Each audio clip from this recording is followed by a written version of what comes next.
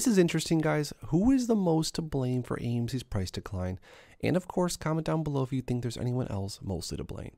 But out of these options, Ken Griffin, Goldman Sachs, Gary Gensler, or all the above. And like I said, comment down below if you have any other options. But who do you think is the most to blame for AMC's price decline? Drop it in the comments down below. This ape said, I know how to short a stock. You're a crook. It's time we stop differentiating between naked shorting and acceptable shorting. It's all fraud, and they're all crooks. There is nothing, nothing that is comparable to the advanced and capitalistic society now. Not now or not ever before. It's a practice that was created to confuse the masses. Oh, it must be sophisticated and for experienced traders, like market makers, who ensure orderly trading, of course, right? Who literally have licenses to steal money. It's time we finally stand up and put an end to all this.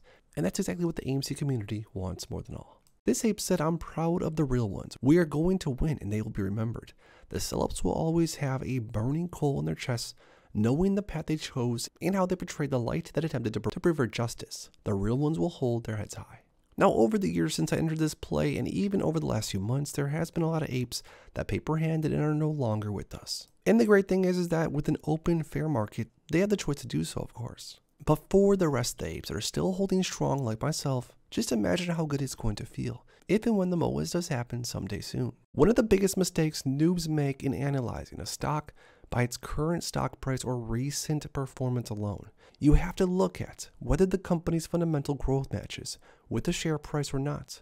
With AMC, clearly there's a discrepancy where it's way undervalued. This ape said, without going to the theater, you can have a massive impact on the company still, AMC. The price is justified by market makers at around $6 a share because $4.72 billion in debt that we currently carry on the books, or at least that's their story. What happens if we take a big bite of that debt though, this quarter, by running up a decent bill at merch? And we've already seen that across the board, people are spending crazy money on merch and popcorn, etc. That will not just give a huge quarterly beat, but also a massive boost in paying on the debt. AMC together strong. Very good idea, very well said. This ape says, we never leave no ape behind. AMC never leaving.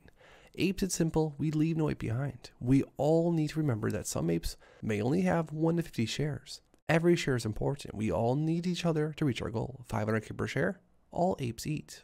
So this is an old classic screenshot that many of you older apes probably remember, but this was the original squeeze floors.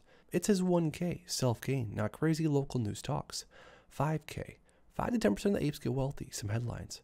10K, 25% of apes might have life-changing money, national headlines. 25K, 50% of apes have life-changing money, worldwide attention, and of course FOMO. 50K, almost all apes are millionaires before taxes, game changer, history will mention us. And 100K, once in a lifetime, everyone eats.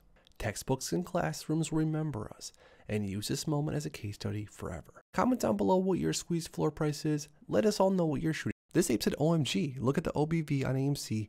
It's at an all-time high. Please tell me how a stock with this high of OBV and the price tanks make it make sense. So just as of recently, the OBV has curled up, which is super interesting and bullish, but yet the price has not matched as of yet. Make sure to check out all these other videos to catch up on all the latest AMC stock DD and information you need.